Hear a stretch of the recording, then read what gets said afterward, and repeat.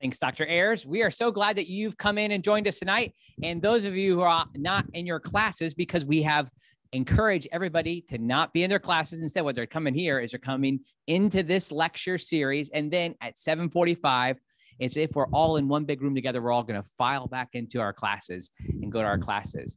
The Chamberlain lectures have been happening for 35 years. This is the 34th annual Chamberlain lecture because unfortunately during COVID, we didn't have this lecture series. Now I found out some very interesting things about the Chamberlain lecture series, and we went back and we found the original legal documents. Our own vice president for business affairs helped me find some of these, and there's really interesting information in how they set up this endowment, which created this lectureship.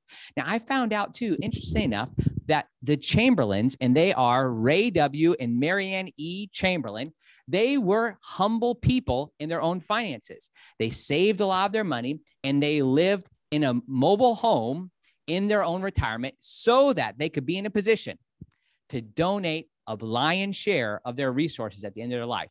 Now, interesting enough, another thing that happened is that their son became the president of Houghton College. So if you go back and you look, and you'll find a Chamberlain in the 80s and 90s who served in that role. So they were committed to theological education, and they endowed this position. They gave some very strict rules too with how it was to work.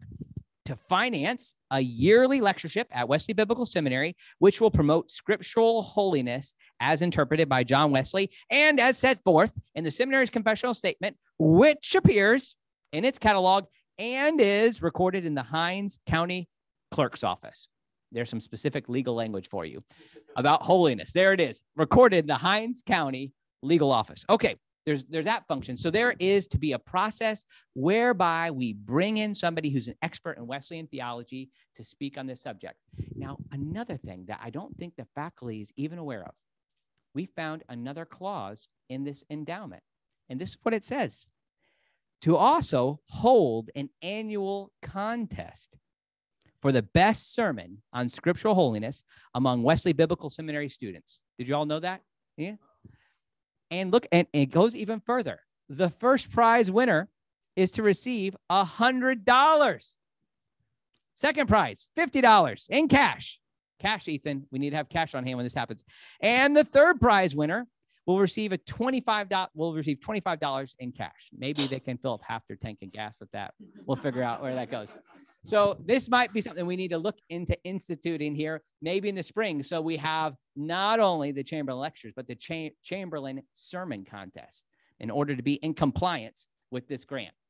So I think there's something really beautiful about the sacrifice this couple made. We received a letter from them late in her life, Marianne's life, that is, after her husband was promoted to glory. She said this interesting thing as she wrote to us.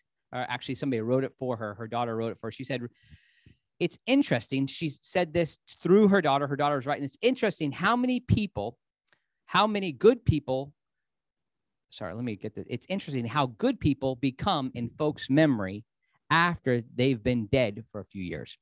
And then she said, no telling how good folks will think I was after I've been gone a while.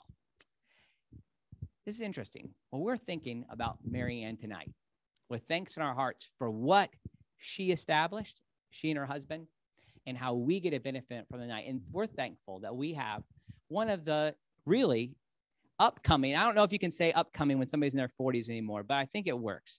Upcoming Wesley scholars of our time here in Dr. Ryan Danker. Ryan, in his book, Wesley and the Anglicans, he wrote this book. It's published by IVP Academic. And if you were to see the back of it, you'll see that it's endorsed by Ken Collins and Randy Maddox. These are two people who've had very good, thorough disagreements through the years, but also really some of the top Wesley scholars. And they're saying this book and this scholar is somebody we should be listening to. And so it might be interesting for us just to hear a little bit about Ryan.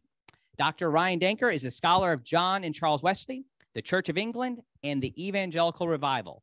He's the president of the Charles Wesley Society and assistant editor of Firebrand magazine.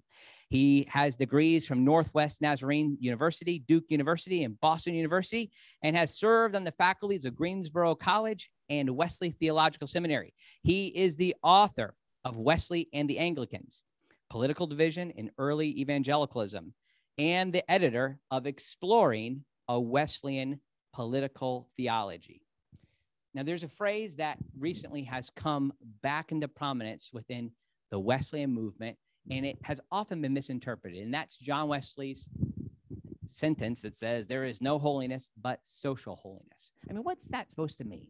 And what role does it mean for what role do Christians take on in the public sphere? These are the type of questions that we brought Ryan in to help us think through in these three days. And it's connected to our mission to develop trusted leaders for faithful churches. If we're going to develop trusted leaders who can speak in their communities for faithful churches, they're necessarily going to be engaged in their communities, in the public square. So I think you'll see the connection between the Chamberlain's desire that we speak on holiness themes and how that hits the road in the real world. So we're really excited. I'd ask you just take a minute and greet Dr. Denker with me. Ryan, will you come and we can pray for you? Father, Son, and Holy Spirit, we come to you now with thanks in our hearts for the way you have been at work in Ryan's life, for the way you have used his scholarly abilities to give us a fuller picture of the church and what's happened in history. We pray that you would use this lectureship to help us be better equipped for the service of your church and your kingdom in this world. Thank you for the witness of John Wesley. Thank you for the Methodist movement. Thank you for Wesley Biblical Seminary and the way that you have brought all of these things together. We pray that we would be able to anticipate the way you are at work in the world around us and calling us to the public square. Lord, we pray that this would be a time where your Holy Spirit is working, even through an academic lecture. We say this all to the glory of our triune God, and in Jesus' name, amen. Just a reminder before Dr. Denker gets started, and I take my notes away from his notes. This is an academic lecture. And so we hope that as you are taking notes on what is being presented, that you'll be prepared for questions and answers that will happen at the end. I'll be moderating that. We have Dr. Matt O'Reilly, who's going to give an official response from the faculty. But just be ready. And this is something that is not a sermon in the classic sense, but there will be a proclamation of the good news, I think, too. Ultimately. All right. Give Dr. Denker a hand again. All right. Thank you, Dr. Miller, Dr. Ayers. It really is a joy to be here, and I'm honored to have been asked to do this lecture series. Tonight, we are not fulfilling the Chamberlain lecture desire to talk about holiness. We're talking about politics in a blunt, almost bloody way. But we will get to holiness. Now, I will say, you know, the quotation that you brought up, Andy, of there is no holiness but social holiness is a wonderful phrase and wonderfully misused. But it's a good reminder, you cannot be holy on your own. That's what he meant. And so it's actually good in that regard to be here with you. And ultimately, we will get to holiness. We'll go on to perfection in these lectures, hopefully. How's that?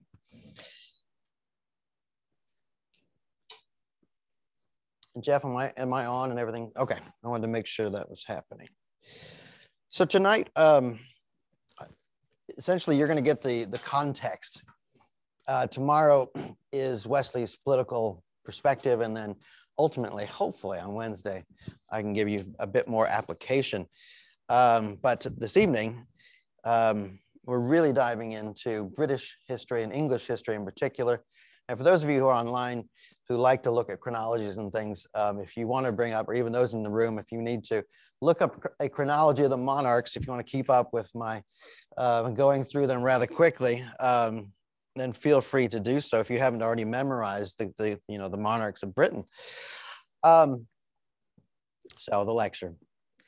The political world that I want to describe, which is the political world of the 18th century in Britain, was actually launched with the blade of an axe that freed the head of Charles I from the rest of his body. This act, you call it an execution, some call it a martyrdom, took place in the heart of Whitehall, which is the center of English power even to this day. And it took place on January the 30th, 1649. King Charles walked the last few steps of his life, ironically under images of his father, James the First. In these images in the banqueting house of the old Palace of Whitehall, you have a triumphalist political display above your head. It's a striking display, and I encourage you to go see it. But what is it? It's a display of divine right kingship. God had placed James on the throne, and by implication, God had also placed Charles on the throne. And yet here he is, being led, chained, to scaffolding that had been set up outside of this beautiful banqueting hall. And he's led off a window. They had opened a window, and he's led out of this banqueting hall onto the scaffolding above the street, and he's taken on this scaffolding. And it's interesting, of course, that you have a center there, a place of feasting, right? Of divine right monarchy and feasting. And here's Charles being led out. And what do? They summarily execute him on the scaffolding there above the streets of the capital. Before he is executed, he yells to the crowd after his a rather long speech. He yells, "Remember." And what he means by that is remember what he's dying for. He's dying for the monarchy. He's dying for the church as he sees it, and he's dying for the episcopacy, which is for those of you who don't use that word in common parlance, the episcopacy is the ordering of the church with bishops. So when the axe falls, the people are actually in shock, and we have reports of this, of people fainting in the street. How in the wide world could the Lord's anointed now be executed like a common criminal on the streets of Whitehall? What does this mean? Many yelled out with terror, in fact, when that axe fell. Some, we have records, they went underneath the scaffolding to try to soak up royal, now martyred blood. So the events that led to this execution, which of course is not the first in British history, nor was it the last, included what is often called the English Civil Wars. Note the plural. This was a complex set of wars that overtook the three kingdoms, dividing families, dividing neighbors, Christian against Christian across the country. In many of the churches to this day, they still bear the scars of this political battle. There are many currents to any civil war. I don't need to go into all the details behind that. We've had our own civil wars in this country. But in the English context, it was a battle in part over the source of power. Who was truly in charge of the kingdom? What sort of balance should there be, if any, between competing powers? And in this respect, it was a series of wars waged over the role of the monarchy and the role of parliament within that system. But let's look at some of the players, the Stuarts, beginning with James the First, who, for the sake of context, and I think this always helps. Yes, this is King James, as in the one who eventually, he didn't write the King James Bible, of course, but he authorized it, the King James Bible. This James, the head of the Stuart dynasty, he embraced, as I've described, a striking doctrine of divine right, kingship. For James, the monarch was not only appointed by God, the monarch spoke for God. And in fact, then put that together, that means to challenge the monarch is in fact to challenge God. And interestingly enough, this approach actually worked under James's reign because he was very politically astute. But it didn't work under his less politically savvy son, Charles, who repeatedly would clash with Parliament. And this was a Parliament that was increasingly filled with members of the Puritan faction within the Church of England. I want to say this quickly because oftentimes, especially on our side of the pond, we think of Puritans as a separate religious group from Anglicans. And that's because of the history of Massachusetts and all that. We don't need to go into all that. But the Puritans, there's a reason they were called Puritans. They were trying to purify, right? By the way, they didn't call themselves Puritans. A lot of these groups get nicknamed, and it wasn't necessarily a nice nickname to be called a Puritan, but they were within the Church of England. And I think we need to understand that for about 100 years, Puritans were a stream within the established church. But Charles I, the one I spoke about earlier, was not keen on the Puritan agenda for the church, nor was his archbishop, whose name was William Laud. who launched a series of liturgical and theological initiatives that actually returned aspects of England's Catholic past. And you can imagine what the Puritans thought of Laud. We have to keep in mind that the Church of England in the 1640s was not yet a settled ideal, nor, according to some, like Oliver Cromwell, who oversaw the execution of Charles I, was the idea of the monarchy. And so what we see in the English Civil Wars and the execution of Charles is a struggle not only about power, but about religion. In fact, throughout the period we're exploring in these lectures, politics and religion are completely inseparable. In the case of wars and executions, we can see that this combination turned not only violent, but deadly. So the reason that I start with Charles I, this sometimes surprises people because I'm supposed to be talking about John Wesley, is because you could say, rightly so, I think, that Charles haunts the 18th century. And he haunts its political culture during the lives of the Wesley brothers. Throughout the period after the restoration of the monarchy, which we'll get into in a minute, following the disaster that was the Cromwellian Commonwealth, 1649 to 1660, the question of the balance of powers will be central to the English political project, as will the role and nature of the church, keeping in mind that the church itself was one of the powers that I'm talking about.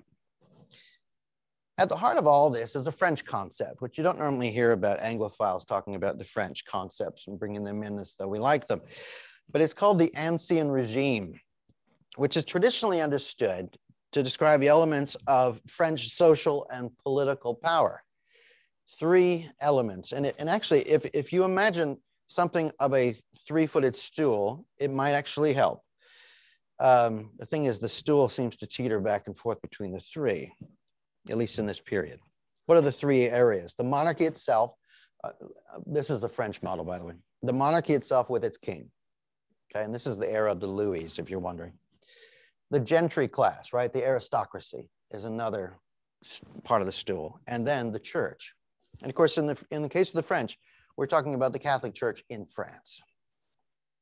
That's an entirely different lecture, by the way. We don't need to get into all that. Now, with the case of Louis XIV, this will give you some idea about the Ancien Regime. Louis XIV decided to bring all of this under his control, literally by housing them all in his house. It's called the Palace of Versailles. There's a reason it's so large. Now, that never happened in England, by the way. The monarch didn't want to live with all the gentry.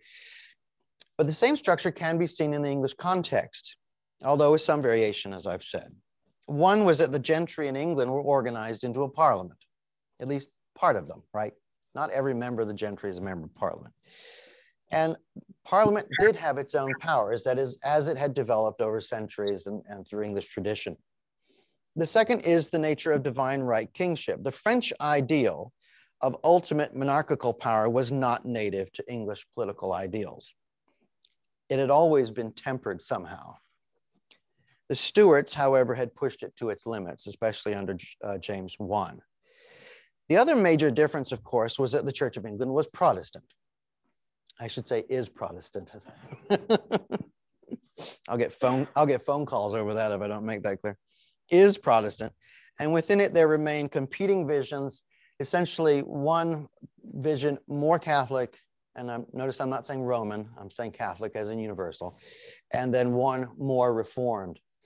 In Wesleyan Anglicans, I actually talk about the Church of England as a ship with a Catholic port and a Reformed starboard, and it seems to teeter back and forth between the two. Notice they're all stuck on the same ship, though. That's the key.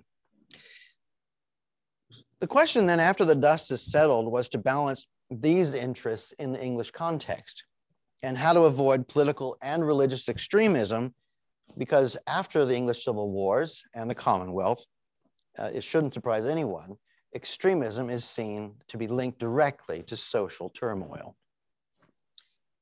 So, what do we have after the Commonwealth? It was Parliament who invites Charles II, to be king in 1660. This is 11 years after they'd executed his father. I shouldn't say they. Parliament did not execute Charles first. It was a rump parliament, and it was probably illegal, but that's, again, another lecture. But the Cromwellian experiment, right, run by a rump, as I've just said, a probably illegal portion of Parliament, then followed by Oliver Cromwell's dictatorship, ended in complete failure. Essentially, Cromwell dies in 1558 and his son takes over, but he has, again, not the same political savvy as his father, and it does unravel very quickly. The Commonwealth, though, had unleashed social and religious chaos. The church had been stripped of its bishops and its liturgy. The country had actually been stripped of its amusements and its celebration of Christmas. In fact, some historians say that the Puritans bored the English so much they invited the king back. And a very traditional society had lost its monarchy. And I think there's a sense in which English society never got used to the idea of being without the monarchy, even during those 11 years. But the Restoration was not a blank slate, nor a blank check. The Commonwealth had reintroduced the ideas of monarchical restraint. Charles II was welcomed home, but royal absolutism was not welcomed. But the church is restored. The Church of England, as we know it now, was restored. The bishops were reinstalled or named afresh across the country. Vestments returned, and the prayer book was now allowed again. It had been banned. And with this came the first in a series of moves meant to establish the Anglican vision over Christian England. Now we have to understand, I think it's very important, especially for those of us in the American context, that an established church is not simply to favor one flavor of Christianity over another. That's not really the point of it. Rather, it is to provide a comprehensive Christian culture, or an umbrella, if that works, under which the Christians of a nation can worship and be formed in the faith. So I think it's actually very important not to think of the Church of England then like we would a denomination, even in some ways still to this day. Instead, the Church of England is was the Christian umbrella under which the Christians of England were then held together. But forces within the establishment, in this case, the Puritan faction, had proven to be dangerous. And so with the restoration of the monarchy and the church, we see what's called an Act of Uniformity, which is a legal act passed by Parliament and signed by the king, requiring the clergy to swear fealty to their bishops and to use the prayer book in their worship services. In other words, the official liturgy of the church. What happens then is that nearly 2,000 clergy, including both John Wesley's grandfathers, interestingly enough, refused to swear fealty. And on St. Bartholomew's Day, 1662, they were ejected, is the term, ejected from their livings for not signing on to the Act of Uniformity. A number of these clergy would get over their qualms, which is what happens sometimes when you take people away from their income. Some would found illegal meetings. Others would try some sort of balancing act where they'd have a small group of like-minded persons meeting in their home, but they'd also attend the local church. It's interesting, they try all kinds of ways not to get caught. And in fact, in some cases we found where they set up tables like they're having a large dinner party and everyone happens to have food in front of them. So if an official comes in the room, they all appear like they're having dinner rather than having a prayer meeting. Some end up in jail, others end up in extreme poverty. But these ecclesiastical rebels, as I'm calling them, introduced into English life the beginnings of a religious marketplace. Or for the Tories, one of the leading political groups of the time, and therefore for high churchmen like Samuel Wesley, the brother's father, by the way, and for all three of his sons, this introduces a highly problematic rejection of God's restorative work.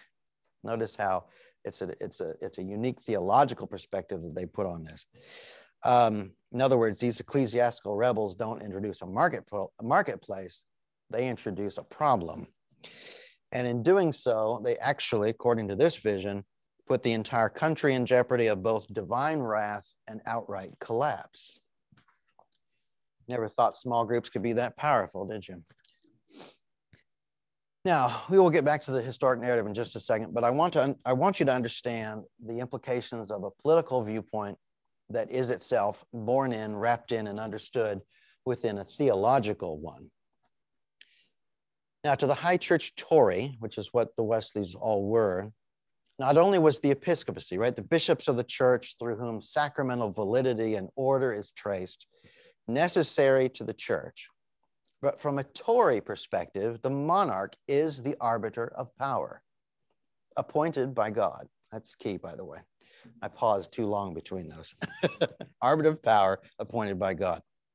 Parliament then has power given to it by the monarch and tradition. Notice this hierarchy. It's a very important distinction. So the Bartholomeans, as the ones ejected on St. Bartholomew's Day came to be known, are not only rejecting God's representatives in the form of the bishops, but also God's representative in the form of Charles II and his parliament. And the implications are not just the introduction of a religious marketplace, but rather the allowance of a form of rebellion. And to give you an idea what some of them thought of this, think of the ancient Israelites who allowed the worship of Baal in the Old Testament. And like the Israelites, it was thought that the British would pay, just like in the Old Testament. You see that linkage there? Okay, hopefully the Old Testament scholars in the room like that one. This high church Tory perspective is the perspective of the Wesley family, as I've said, and it can be traced from Samuel Wesley Sr. to all three of his sons, Samuel Wesley Jr., John, and Charles. And we'll see how this plays out across the 3 lectures this week. There was, however, loyal opposition, and I don't mean the Puritans, by the way. They didn't view them that way after a while. The loyal opposition was the Whigs. Now, I don't want anyone to think of the late 17th and early 18th century as having political parties and organized structures like we do now. We have those in Washington, D.C., by the way. It's best to think of the parties of this period as overlapping circles of interest, some concentric, and therefore organizing general groups of like mind. Now, at the same time as we have that, we have disorganized parties. We do have the fact that the Tories went to their hospital, the Whigs went to their hospital in London. They didn't go to the same coffee shops. They didn't read the same newspapers. In fact, we have stories of somebody pulling up to a party at a house and he sees the carriage of a Whig, and as a Tory, he just keeps going. He refuses to go in. There is that. That's not new, by the way. And also, you notice they're getting their news sources from news that actually reinforces their political assumptions. Again, not a new idea. But the emerging balance of power that came with the accession of Charles II, a legally elected parliament, and a reestablished church, faced an altogether different challenge in the person of James II, who would be king in 1685. It is thought by many that Charles II converted to Roman Catholicism on his deathbed. It's likely, although it's a rumor. But James II was a Roman Catholic, in fact, well before his accession to the throne. And because of this, attempts were actually made to take him out of the line of succession. In fact, there was a rebellion in Somerset that tried to remove him from the succession. But every time, Charles II thwarted these efforts. It's interesting, obviously, because the issue was James's Roman Catholicism, and Charles supposedly didn't support that, but supported his brother regardless. So James comes to the throne in 1685. And it's interesting, it doesn't take him very long to reintroduce, at least according to his detractors, elements of that old Stuart penchant for royalist absolutism. And James used his monarchical ideals to promote the acceptance of Roman Catholicism. Now, it's one thing to be a Protestant and to have theological reasons why one is not under the authority and teachings of the Bishop of Rome. It's another thing entirely to understand the English aversion to Catholicism in the early modern period. By the way, I was on the Methodist Catholic Dialogue for 6 years and trying to explain some of the venom toward Catholicism that comes out of John Wesley's mouth to Roman bishop is a very interesting exercise. Not easy. But here's how I think it is best to understand it. To the English of this period, Roman Catholicism wasn't simply a competing theological vision. It was a political vision, and one that manipulated the Christian faith to undermine the freedoms of the English people. Now you can see some of the reason why. Even now, in the United Methodist Book of Discipline, there's anti-Catholic language in the Articles of Religion, transferred over from the Church of England to this day. The other thing is the historical memory of the period is particularly long. And many had read and had been formed by Fox's Book of Martyrs, which is a propagandist piece of the highest variety that gave shockingly detailed accounts of executions or martyrdoms, really the heroic ends of Protestant martyrs, including women and children during the reign of Mary Tudor. It's probably likely you've never heard her referred to as Mary Tudor, but instead as Bloody Mary because of that book. Roman Catholicism was then seen as a violent, coercive, and this is important, a foreign influence on English soil. But it wasn't just Bloody Mary or Mary Tudor who had given it a bad name. Although it's hard not to see how that she did that in certain ways. Although I will say with some trepidation, she is one of the most misunderstood figures in history, but I'm not going to stand up here and try to defend her. That'll take another series of lectures. It's hard to forget that she was the one who called for the execution of Archbishop Cranmer. And of course, it's Cranmer who provides the English with the language of the prayer book. In other words, the way that the English pray and speak of God has been shaped by this man. And here she has him burned at the stake in the heart of Oxford. We have to remember too that the Pope had excommunicated Elizabeth I, and multiple attempts on her life were thought instigated by Catholic powers. During James I's reign, the gunpowder plot had taken place, led in part by a man named Guy Fawkes, and he had actually placed explosives below Parliament in an attempt to blow up the entire government in one go. Now, here's another question I think needs to be answered. Why did Parliament have public rental spaces under its meeting hall? But that's, again, off topic. But Catholicism wasn't just a competing theological vision then. It was a corrupt, immoral, and violent foreign influence. And now it sat on the throne. See the problem here? James II had brought about a crisis. How, for example, can the clergy of the Church of England, a Protestant church, function under the leadership of a Roman Catholic monarch? Generally, at the beginning of his reign then, the clergy in particular are watching him with extreme caution. And they're watching in horror as he starts to make moves to bring Catholics into the centers of power, including and particularly the military and in academia. And of course, alarms are raised, and many in the church sound the alarm, and they do so very loudly. In 1688, so only 3 years into his reign, James makes efforts to legally make a pathway for both Catholicism and dissent. And he does this in the form of declarations, and there are a couple of them, but these are statements that he wants to be read from the pulpits of the Church of England. The declarations of James II, though, is really like playing with fire in a gunpowder factory. The vast majority of the clergy reject them entirely. Least of all do they agree to read them in their churches. A number of them burn them on the steps, in fact. And this led to trials, including the famous trial of the 7 bishops, which was an event that spelled doom for James. The bishops would not support his efforts, and he locked them up in the Tower of London.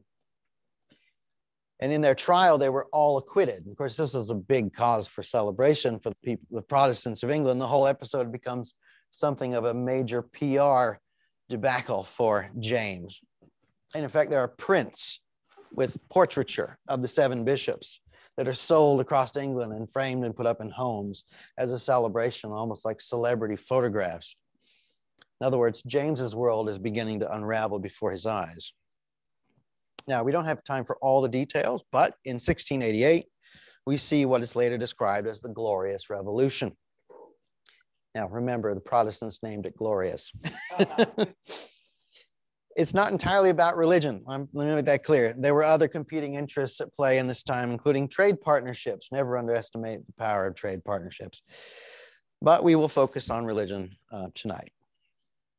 It was not, as some Protestants have claimed, a bloodless revolution. In fact, many thousands of Catholics across England died, were killed, or even there were mobs that roamed the streets. But what we see is a political shift as William of Orange and his wife Mary, herself the daughter of James, and therefore a Stuart, which is important, are welcomed to England as James II flees to France.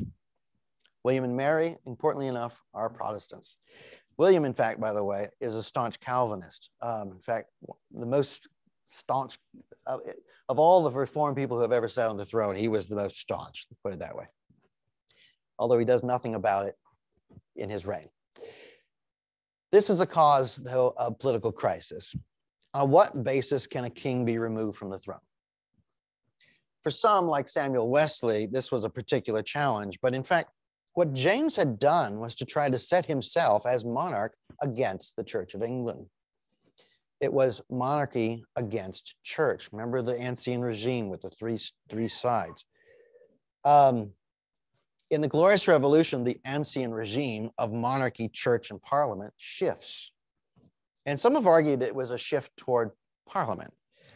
I and others believe it is actually a shift toward the church, and that the right name for this event might actually be the Anglican Revolution.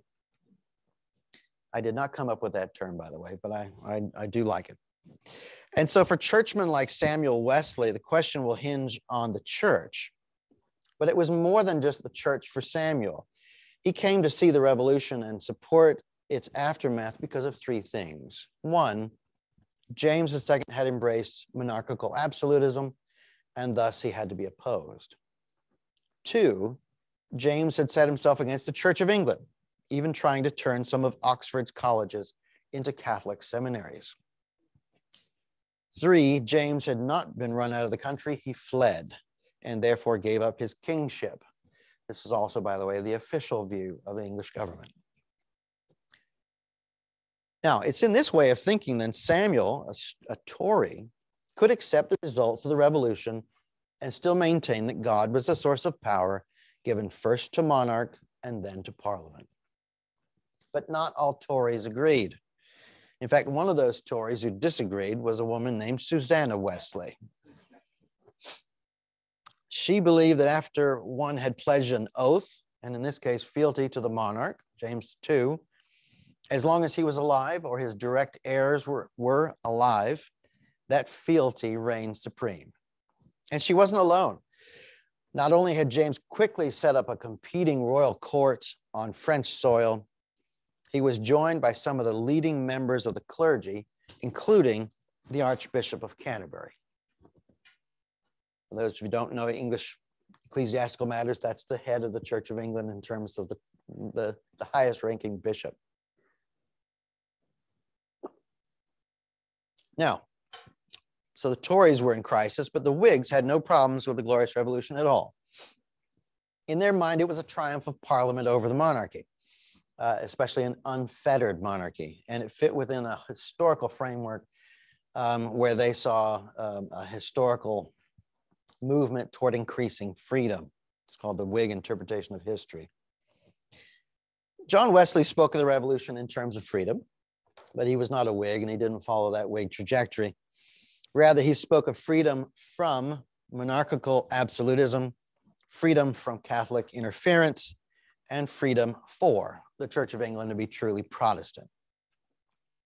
At the heart of it all, Samuel, John, and Charles Wesley saw this as the triumph of Anglicanism. And with the restoration of the church, its episcopacy and liturgy in 1660, the ejection of the Puritans in 1662, the rejection of Catholicism in 1688, and later an act of Parliament in 1701, requiring all future monarchs to be communicants in the Church of England. By the way, that act is still in effect. The extremes had been removed from power. What we have is a liturgical Protestant Episcopalian Christianity for the English people. And this, by the way, is when we start to use and see the term Anglican. But let's go back for a minute to those ecclesiastical rebels of 1662, because as you probably know, they don't just disappear. And to help you understand who I'm talking about, these groups were called Independents, Baptists, and Congregationalists. You can see they're still around. They partook of much of what was left of Puritan culture. And many thought that they upheld the principles of the English reformers and the reforms of the 16th century carried to its logical end. Many claimed to proclaim the old divinity, that's what they called it, meaning the doctrines of the English Reformation, particularly from a Reformed or Calvinistic perspective. And in fact, until the rise of the evangelicals in the 1730s, these dissenters from the standard bearers of Calvinistic thought, these dissenters were the standard bearers of Calvinistic thought, even if not all evangelicals and not all dissenters were in fact Calvinists. In terms of numbers, to give you an idea of what we're talking about, it must be kept in mind that in 1700, 93% of the population was connected to the Church of England, 93%. So dissent, Roman Catholics, Unitarians, and others made up the remaining 7%. So it's not a huge part of the population, but a noticeable one. But dissent included some of the great minds of the day, in particular, some of the great literary minds, such as Daniel Defoe, John Bunyan, Isaac Watts. You've probably sung some of his hymns recently, and William Blake. These also include Richard Baxter, who was one of Wesley's favorite authors, particularly related to the pastoral life. And from 1662, and by the way, amazingly enough, Susanna is buried in the midst of most of these men. Susanna the Great, high church Tory, in her dissenting burial ground. Some irony there.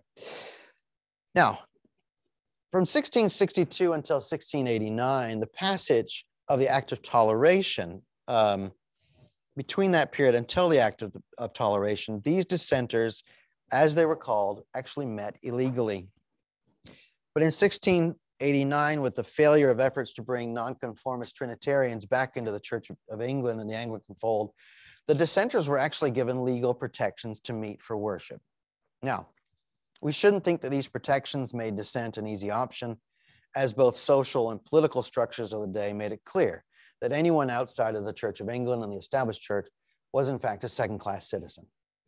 But it did allow them to have meeting houses off of the main street. That was key. They could have leaders, they could have dissenting academies, and they could essentially have a life of their own. Some see this move as the beginning of efforts to disestablish Anglicanism, but I think that's going too far in this period. Interestingly, though, both Samuel and Susanna will grow up amongst dissent. And in their teenage years, they would actually then turn to the establishment. While dissenters were generally barred from political activity in the form of office holding, they did begin to support the Whig ascendancy as it offered them more freedoms.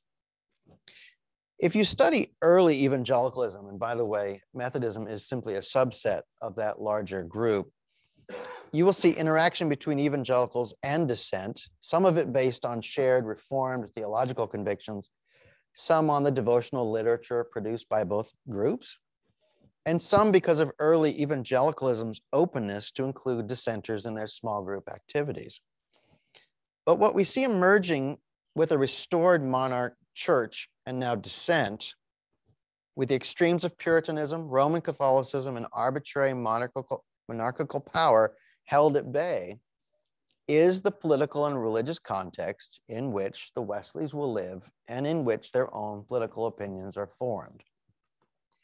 At the heart of this, however, is what some have termed the Tory crisis of faith, and something that William Gibson has written about extensively, in particular in a new volume that I highly recommend to you on Samuel Wesley.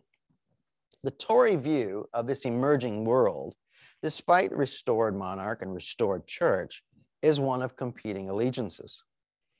While the Stuarts under James II, his son titled James III, by the way, and then grandson, popularly known as Bonnie Prince Charlie, set up a competing court in France, they will continue to wield influence.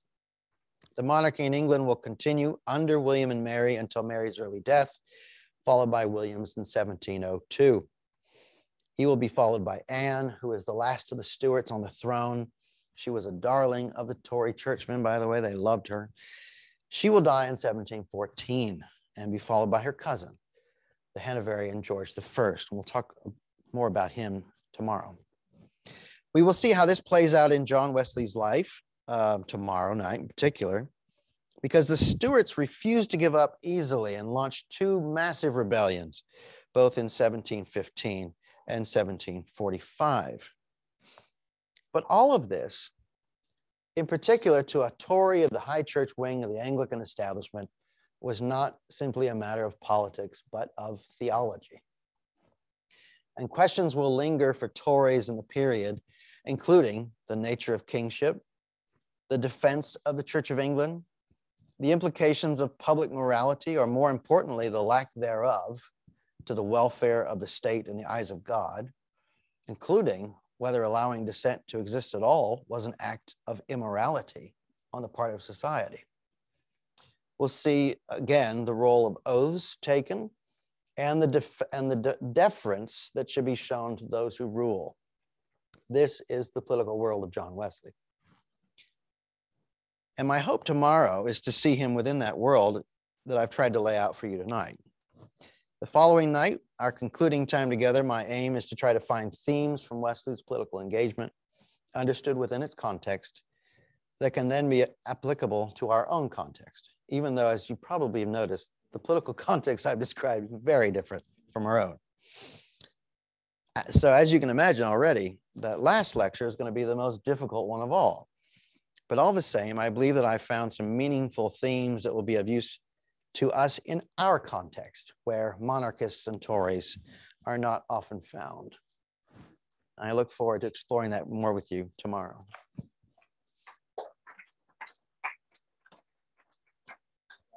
All right. It's a lot of complicated history that we got there. Thank you so much, Dr. Danker. Yeah. Well, we have our first response. It's going to come from Dr. O'Reilly, and that is going to be on the screen here. And so Dr. O'Reilly had the paper ahead of time, and this will be our first response. And maybe I'll give you a chance to think about questions you might like to ask Dr. Danker. Good evening, friends. The invitation to offer a response to Dr. Danker's initial lecture this evening is daunting, to say the least. The relationship between politics and theology in our day is complex in its own right. Articulating the dynamics of the political and theological climate of a previous age is even more so. I'm grateful to my friend, Dr. Ryan Danker, for ably orienting us to the key figures, parties, and questions crucial to understanding John Wesley's own political context. And by way of response, I'll reflect on two major impressions and highlight a few questions that arose for me in the course of the lecture. First, I cannot help but highlight what feels like a very, very wide gulf between Wesley's political context and my own. As a citizen of a democratic republic, the notion that a monarch rules by divine right is altogether foreign and to some extent worrisome. And while I've long been familiar with this doctrine, this lecture has reinforced for me that such a belief, that is, that an individual rules on God's behalf, is ripe for abuse. And as we heard in this evening's lecture, there were kings who acted foolishly and at times dangerously. The sort of tension that arises in such a setting certainly came across in the lecture, not least with the differing attitudes toward the king embodied by John Wesley's own parents. This wide gulf between 18th century monarchism and various 21st century democratic systems will need to be addressed in the development of a Wesleyan approach to political theology. I suspect we'll hear more about that in the remaining lectures this week. My second observation has to do with how the church creates culture. I found myself considering the value and utility of what may be called a top-down or hierarchical approach to the cultivation of Christian culture. I take the formal institutional partnership between an ecclesial body and a governing political body, like that in Wesley's own context, as essential to this top-down approach. As we find in the Act of Uniformity, with this arrangement, the government authorizes a set of universal norms for worship and practice. This approach has the benefit of cultivating a very specific sort of culture, but it has the liability of irresistibly imposing that culture on the constituents of the nation. An alternative might be a bottom-up or grassroots approach to Christian culture building. Here the government and the church have no formal or institutional relationship. The church is responsible for the work of disciple-making, which would involve disciples producing the sort of distinctively Christian art, music, politics, research, and social institutions that make up culture. The liability is that there is no ordered or decreed trajectory. You can't ensure the outcome. The advantage is that a variety of cultural achievements could be fostered when a hierarchical norm is not imposed. The bottom-up approach seems to me represented by the... Ryan, why don't I give you a chance just to respond already here? And then if we get it back up, we just don't want to lose the kind of live space that we have. I know he was probably leading to a place where he's going to have a question, but there is, and he's highlighting it for us, like clear tension. So you want to just hit on that, Ryan? Yeah, I mean, we're going to run into that tension all 3 nights. And I think that's why I've gone with themes.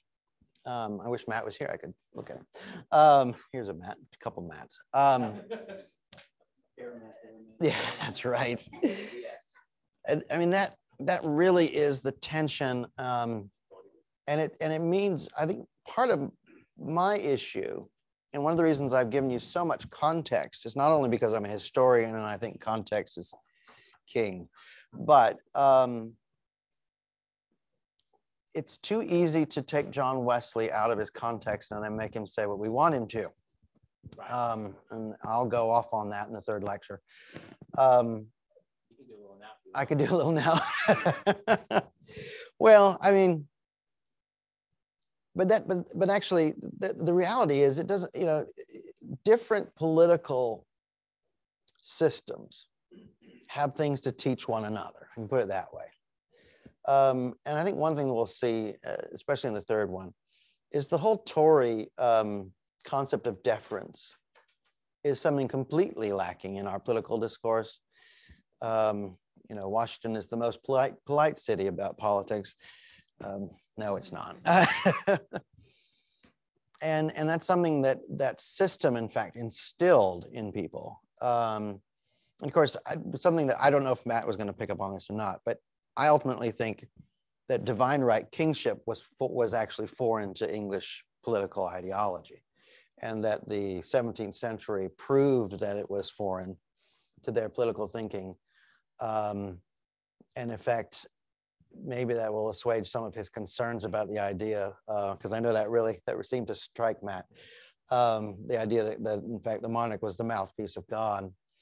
At the same time, divine right kingship took seriously the fact that God should be part of the equation when we're talking about government.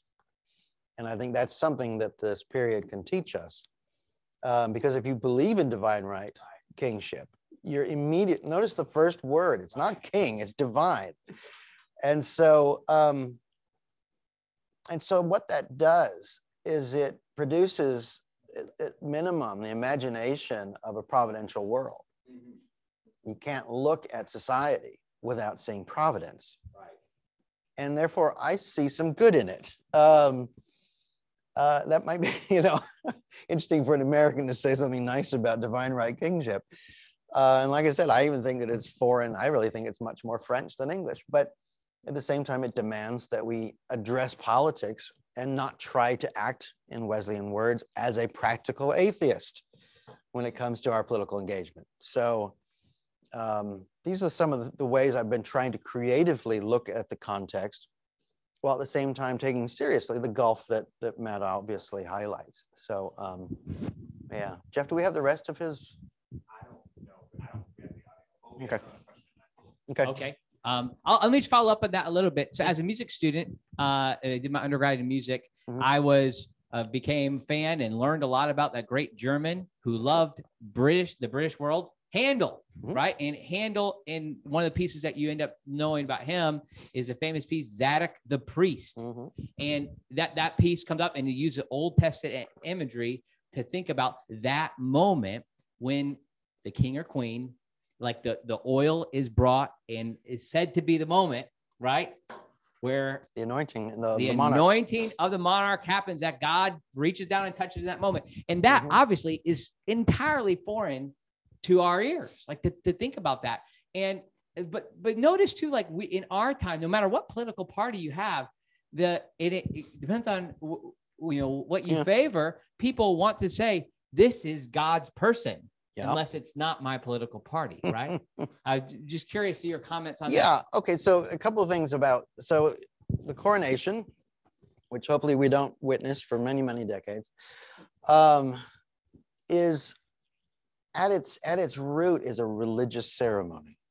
Of course, it's taking place in Westminster Abbey, and surrounded by so many of the tombs of the kings and queens of England.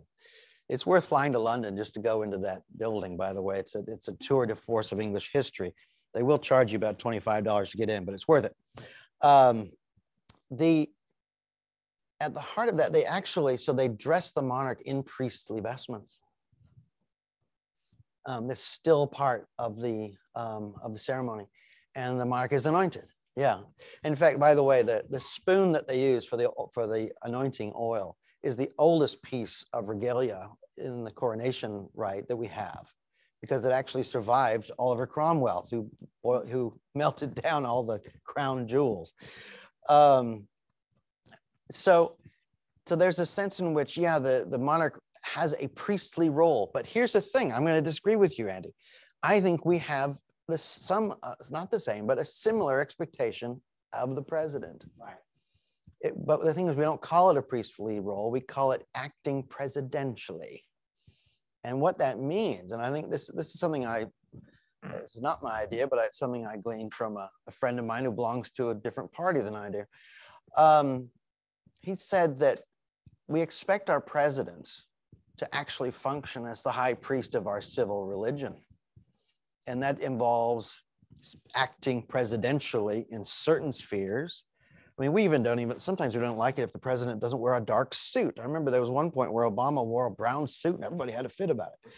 It goes back to the expectation. We have certain, expectations of the president. I mean, Trump almost blew all that out of the water, but there's a sense in which, think of the laying of the wreath at Arlington Cemetery that's done by the president.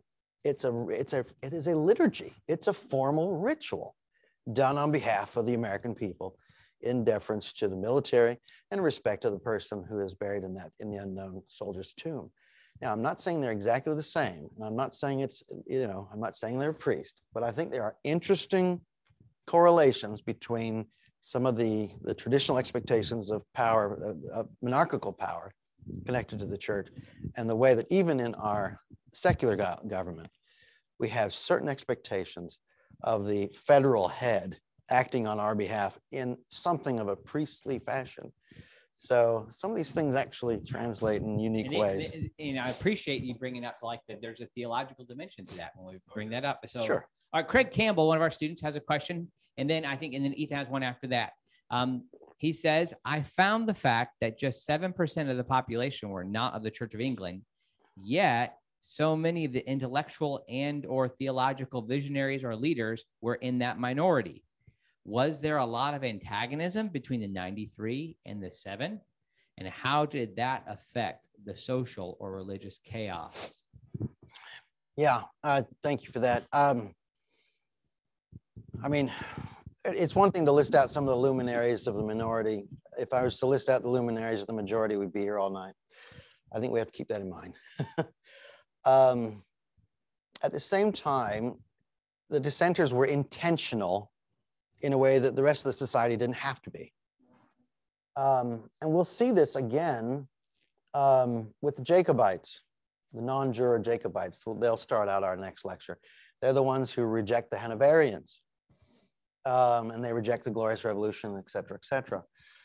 And a lot of really deep thinkers in the Anglican tradition will be a part of that small group too.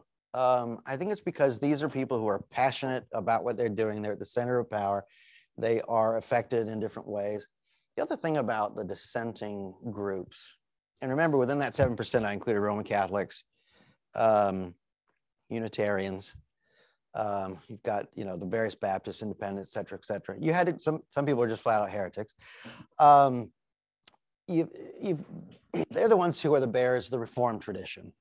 And I think we have to remember that the Reformed tradition has such a strong emphasis on scholarship, because the leadership in the Reformed tradition are the scholars, those who, you know, expound on Scripture. Think of how Calvin, his sermons were hours long, by the way, and he would expound on Scripture.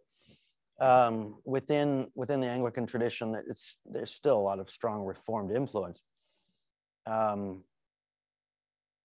But it's not that kind of intentional exposition of Scripture. So these people are going to stick out in certain ways that I think are highlighted. The other thing about Puritan culture that is interesting to those of us who are connected to the Wesleyan world is that this is where you find a lot of the devotional literature of the time. Not all of it. By the way, the other wing that will produce devotional literature is the High Church wing. In fact, it's the High Church wing whose devotional literature will eventually convert George Whitefield, ironically, to evangelicalism, not to the High Church, but that's, again, a different story. But anyway, I think that hopefully that kind of addresses some of that. But again, I could stand up here and list the Anglican luminaries. We'd be here a long, long time. Yeah, Ethan. Yeah, thank you, Randy. Sure. All right, next, Ron. All right. Come on up here. Ron, you mentioned that in 1745 there was a failed rebellion by the Stuart dynasty. Yeah. Could you comment a little bit, because obviously that's not long before Wesley, so you know. Oh, he's alive. Yeah, he's in his lifetime. Mm-hmm. So could you comment a little bit on the cultural sensitivity to change when Wesley comes along, and the idea of maybe doing things a little differently? How sensitive was English society to Wesley when his movement begins? Yeah. And tomorrow I'll talk about the rebellions, because it's interesting. Methodism arises in between those rebellions. And I think that's important to keep in mind, because those rebellions represent political, social, and theological instability. And here we had John Wesley. Okay. John Wesley was much more of a rebel and troublemaker than we actually give him credit for. And I don't mean that theologically. Theologically, I don't think he was that creative, but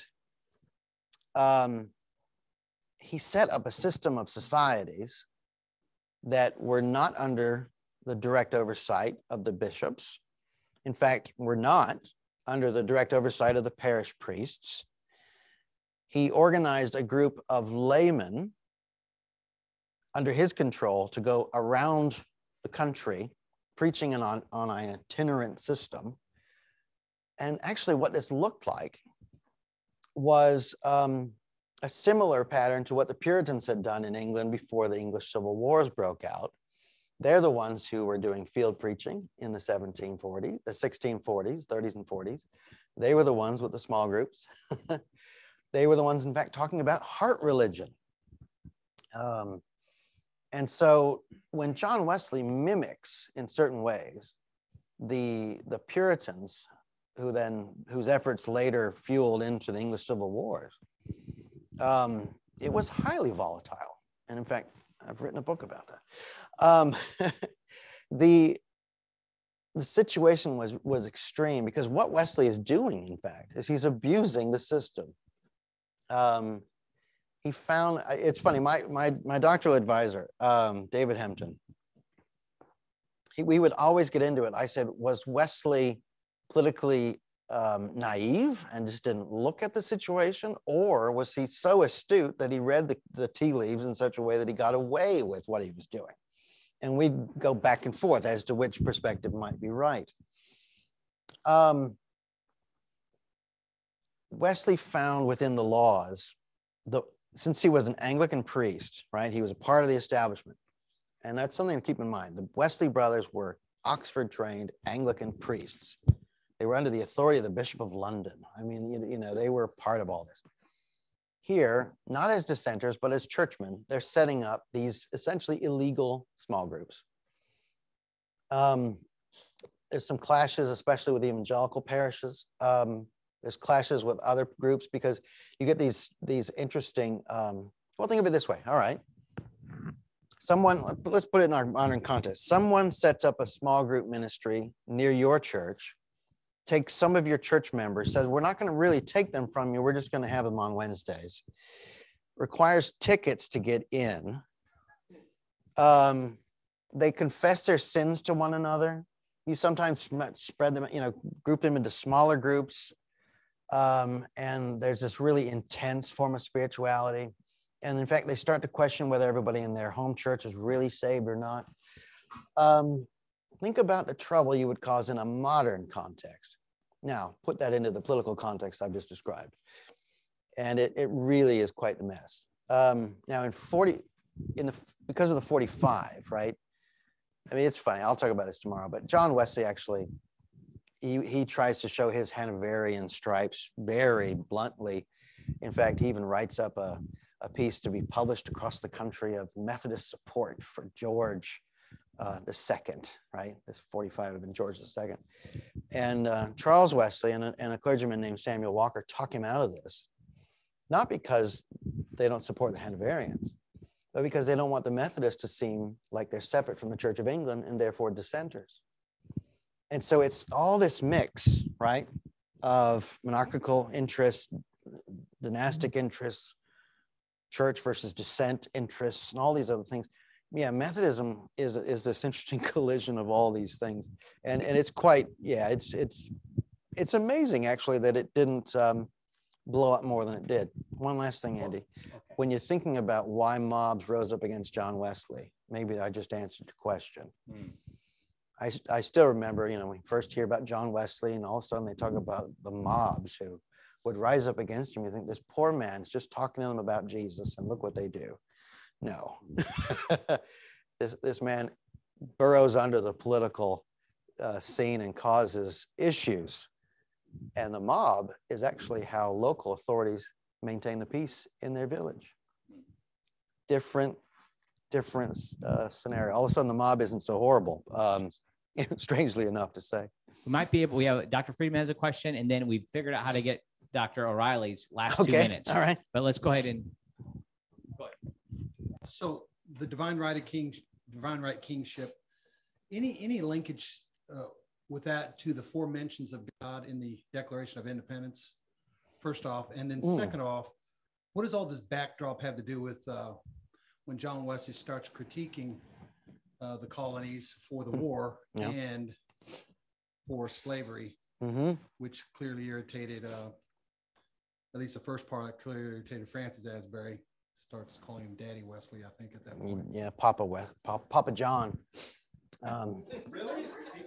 He does. He says that once. Yeah, it's not just pizza. Okay, there are a couple questions in there, Matt. Divine right kingship, I think, has little to nothing to do with the Declaration, because I think really what you see in the founding fathers of this country initially is a Whig royalist rebellion. And there's been fascinating work that's come out of Harvard about the nature of royalist Whig political thought at the beginning of the Revolutionary War. Now, it's not necessarily in New England. The New Englanders were always a bit more hot-headed. I think I can say that since I lived up there for a while. But the idea was that Parliament had somehow undermined proper monarchical governance. And in fact, Parliament was the one who was imposing these taxes on tea and candles, et cetera, et cetera, et cetera. And therefore, in the early arguments around the revolution, you see these arguments to say we need to return to a place where Parliament's doing its job and the king is in fact almost working to keep each other in check. In that context, divine right of kings is not on the cards. Now, what was your second question? The backdrop of everything we talked about tonight with John Wesley's eventual critique of the war. Yep. And American slavery. Yeah. I'll get to that tomorrow. But I'll give you this idea. At the root, well, okay, he was a monarchist, and these people were eventually against monarchs. That was a big problem for Wesley. But he actually argues, and like I said, I'll go into this a little bit more tomorrow. He argues that they're undermining the liberties they have as Englishmen, and there's no guarantee of them after they win. So he doesn't trust that the American Revolution will produce freedom. And he says, why are you turning away the liberty you have, which is the best in the world, as he calls it? You're giving this up for an unknown future with no guarantees. That's his critique. Slavery is going to be a theological critique, very blunt theological critique. You're failing to see these people as made in the image of God. And then the repercussions of theology of the Imago Dei, which we'll work with tomorrow and on Wednesday, actually. Oh, what a great close, moving right into look at that. People, we want them to come back, right?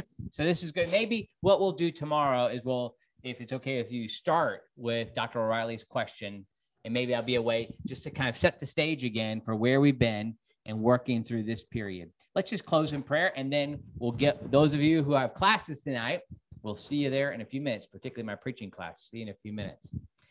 Jesus, thank you for the way that you are at work in our world. We thank you that every good and perfect gift comes from above, coming down from the Father of heavenly lights, who does not change like the shifting shadows. We adore you because you are at work in the world, that you haven't left us by yourself, and that we have the opportunity to be able to find the ways you are moving. And we think that happens in the political sphere. Give us wisdom as we work through this in the life of John Wesley here, as we attempt to understand what's going on there, so that we might even understand how you're calling us and what you're calling us to do in our time. We say this all in Jesus' name. Amen. We'll see you all tomorrow. God bless you.